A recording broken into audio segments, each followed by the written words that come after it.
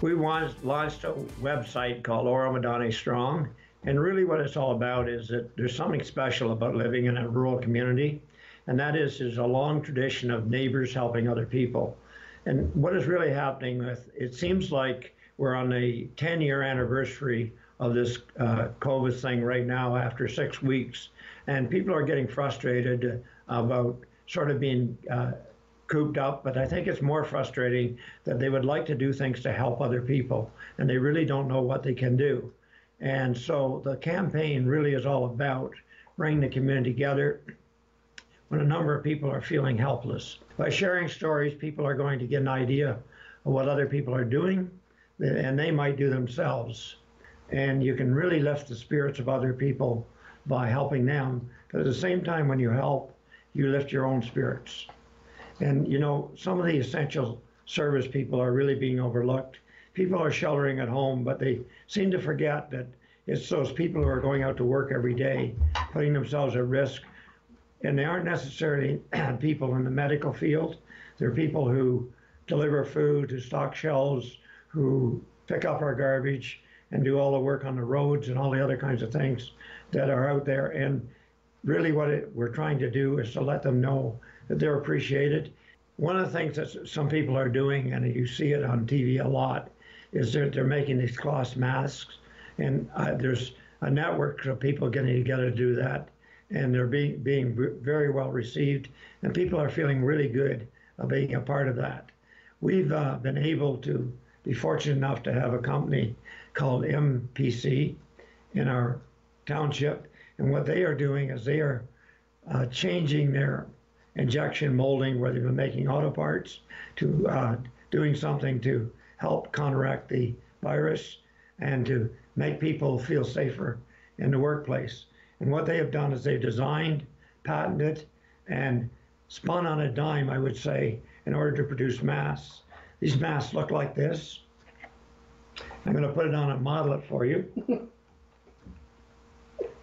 And they are so light that you hardly know you even have them on.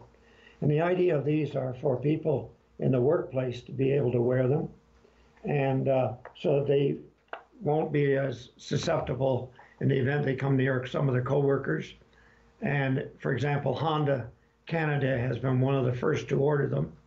And this company is now putting out 30,000 of these a day with the help of 2 other factories in Barrie that they've got working along with them. This company has hired 40 university students, and when this gets over with, they will translate those into permanent jobs. And in order to find space, we provided the arena for them to move their warehouse of parts for the auto industry into, and they can then set up to produce these masks.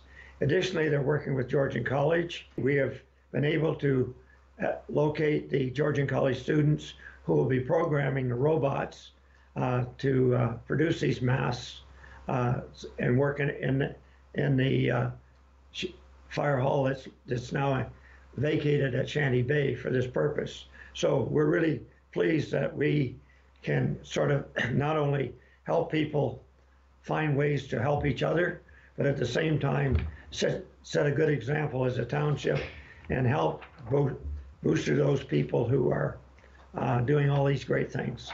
And we did this, of course, in helping the industry out. We wouldn't consider charging them for the space at the arena or at the fire hall. So we're setting a good example. We're encouraging people to get involved, and we're giving people the opportunity to be able to really contribute to what we really value as a rural lifestyle. One of the things that's happening is that we're getting a lot of thanks coming into the township for the township workers. But at the same time, we're seeing people posting in their windows and putting all over the township hearts with appreciations of thanks. And that's why we decided to elect to have the heart shape in our Oro-medonte Strong. We would really encourage people to share their stories so that we can post them on the website. And the hashtag for that is hashtag Oro-medonte Strong, or they can simply send in pictures or photos to any member of staff or any member of council, and we'd be happy to pass them along. Certainly we want to show that we are Oro-medonte strong, that we're in this together, and we can do something to make the situation better for everyone.